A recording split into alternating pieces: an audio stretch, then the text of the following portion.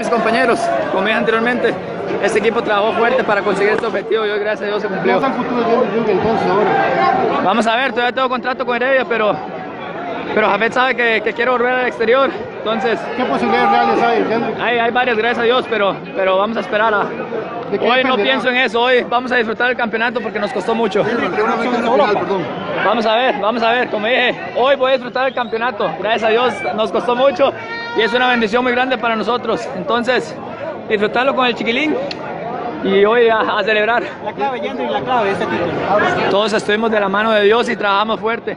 Ustedes la planilla que teníamos cuando a Mambo le tocó quedar muchas veces en la banca y apoyaba a los compañeros. A Granados tuvo que estar en la banca, apoyó a los compañeros.